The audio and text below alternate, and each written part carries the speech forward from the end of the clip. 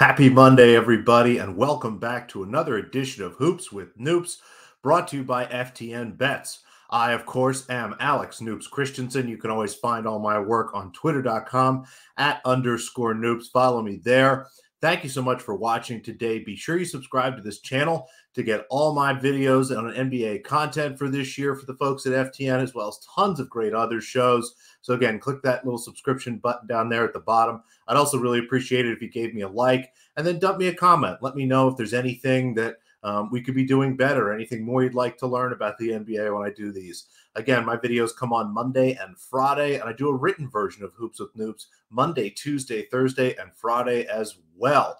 Let's jump into it and get started here. 2 games tonight in the NBA in-season tournament quarterfinals.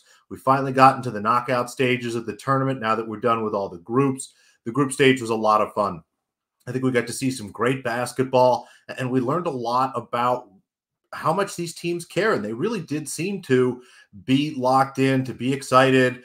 We saw that last night, a lot of teams pushing really hard to get the biggest margin of victory possible because that really was the big tiebreaker. I hope next season, one of my suggestions would be that the final night of the in-season tournament, everyone plays. I think you have to feel bad for a couple teams like maybe Orlando, specifically is the first one that comes to mind, where they go into that night at 3-1 and just kind of have to watch and see what happens. Weren't able to do anything themselves, whereas a team that won their group, the Boston Celtics, we'll talk about in a second, really pushed hard and, again, knew what they had to do in that game and what their margin of victory needed to be, and they got there. So hopefully the league can figure that out. Otherwise, it was really a lot of fun. And as we get to these knockout stage games, I've been trying to think about how to handicap them. These in-season tournament games clearly aren't the same as the regular season. We've seen a much different style of basketball. We've seen teams push harder, but it's not quite playoff basketball. The playoffs are these long series. Most of the games played are not elimination games, and teams have the ability to game plan more for teams and then also adjust. So you see a little bit more of a duel back and forth. That's why you see a dynamic in the playoffs where totals drop as the series goes along. Your game 7 total should be much lower than your game 1 total. Because again, at that point, teams have seen every different wrinkle, have made defensive adjustments for it. And, barring any injuries or stuff like that, that really is the dynamic. And totals in general in those games are much lower. But they're not the same games. Again, this is an elimination game. These teams aren't going to get a chance really to make a lot of adjustments. Now, they do have halftime, and some coaches are better than others there, but it's not going to be this battle where night to night everything is different. It's one time, and I think what that looks more like is probably the play-in tournament games. We've had 3 years now of what they call the play-in tournament. Again, the teams that are seeded 7th, 8th, 9th, and 10th in each conference play in a quick tournament there and knockout games basically to see who actually gets the 7th and 8th seed. And this has the same feel to that, where teams are playing. It's very important. This is their chance to do something. I expect everyone to be locked in, no rest, no lag issues, no look-ahead games, none of that kind of nonsense. And it is single elimination, and it is just one game. So, again, unlike the playoffs where you have a series of things happening, this is just 1-2 times. And when you look at those games, the one thing that stands out specifically to me is the change in pace from first half to second half, which you tend to see as teams in the first half are a little closer to their average pace. And then in the second half, things slowed down very, very much. What you'll see as teams go into halftime, they kind of make adjustments, and the offense starts to slow down because teams are looking to hunt for the best shot. You'll see the average seconds per possession goes up in the second half. The pace goes up again about 3 to 4 points, 3 to 4 possessions, depending on who you look at and kind of what the time frame is. But look for that tonight. It's tough to make any of those bets now, but if you're watching a game that's very fast-paced in the first half, but they go into halftime, it's close, look for opportunities to maybe bet second half unders. So we'll keep an eye on that, and be sure you're in the FTN Bets Discord channel. Any second half unders I bet tonight, we've got 2 games and I think 2 really good chances to see this phenomenon tonight, and I'll be sure to put either of those plays again in that FTN Bets Discord. There's an NBA Plays channel. Look for it there. So let's get into the actual games. Again, 2 matchups tonight and a couple things I do like in both games. We'll start with the Boston Celtics at the Indiana Pacers. These teams have played once before this season, but you can throw that matchup out. There was no Tyrese Halliburton. The Celtics won the game handily. So you start to look here at a team again in Indiana that played great in this tournament, won all 4 of their games to win their group. The Celtics, again, needed to really play hard, win that game. to win their last game to get to 3-1, and not only win, but win by a lot. They had to win that game against the Chicago Bulls. I think it ended up being by about 23, 24 points, but won by 27. And if you were worried at all about whether or not this team cares, go back and look at what they were doing in the fourth quarter. They were hacking Andre Drummond every single possession down the floor because they knew it was an opportunity for them to create a bigger point margin and actually win this group and advance in the tournament. So, a team like Boston, I know a lot of people were thinking some of these better teams won't be as locked in. The Celtics look like they really want to win this tournament. And you look at the game tonight, the injury report is fairly clean. Now, the Celtics will be without Kristaps Porzingis. That's a big piece. He's a good shooter who creates space on offense, and he's a good rim protector who can help on defense. Now, the Celtics are pretty deep, and they'll find some ways, I think, to cover that up. The Pacers, again, pretty clean injury report. Halliburton is listed as questionable. He's got an upper respiratory infection. Didn't play in the last game. I expect him to play tonight, but it's always tough with a head cold and stuff like that. So we'll see how he looks, but overall expecting a pretty clean game here.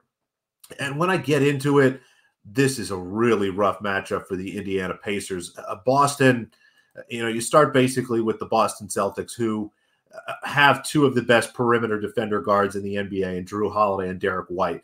And Joe Mazzulla has shown in the past that he does a good job of keeping one of those guys on the floor at all times, especially against teams with good guards. They did this against Milwaukee, had some success against Damian Lillard, did this against the Sixers, had some success against Tyrese Maxey, and expect them to do that tonight. As long as one of those two guys are on the floor, Tyrese Halliburton is going to have to work hard. Now, Porzingis is out. There will be less protection at the rim, especially in minutes that Al Horford is not on the floor. The Celtics are a little thin at center and worried about, kind of what Luke Cornett or one of the other backups might do in that position. But it's going to be a tough night for Halliburton. It's going to be tough for him to get around the perimeter. It's a really rough matchup for him. And as you look up and down this roster, Boston is better at just about every position. Again, no Porzingis here, so Miles Turner could be in for a good night. Horford has done well against him, but again, in the minutes Horford is not on the floor, I expect, again, things to look good for Turner. But overall, this should be a nice spot for Boston. They're healthy, they're rested, they're locked into winning this game. I have them a little bit better than the 6 points you're seeing here down below, closer to 7.5, 8, but I think there's some better angles here, especially if you look at the first half. I'm going to play the Celtics in the first half. I'm going to lay the 3 points of them on the spread for a full unit, and then another unit on their first half team total over 63.5. You look at the dynamics of these teams, the Celtics are a great first half team. They're the best rated first half team in the NBA so far this season. They start games with big leads and then manage them over the rest of the second half. And again, we'll talk about what that means for a second half under in a second. You can't bet that now, but we'll put a pin in that dynamic. Again, they start fast, go slow in the second half. They put up a ton of points. Their average points in the first half is in the mid-60s here, and especially against a fast-paced team like Indiana tonight. Again, 63.5. I had this closer to 65.5, almost 66. And again, the three-point difference, it's the exact opposite dynamic in the first half for the Pacers. They are not a good first-half team in the bottom half of the league in rating in the first half, and much better in the second half. They generally struggle to start, and then you start to see, I think, the fruits of how fast they play in the second half. When they're ready to go, they're playing fast, and other teams are tired and kind of have heavy legs. So I like this spot for Boston. I like them to start fast. Again, 3 is really light here. I would have this closer again to 5.5. So that's a really nice edge, especially for a first half. So like the Celtics there, and again, a first half team total over. And like I said to start, I'll put this in the FTN Bets Discord when I make this bet, but this game has a fantastic dynamic for a first half over, second half under kind of thing. If the Celtics go into halftime with a 5-6 point lead, especially in the third quarter, I'll be looking to play that third quarter under live.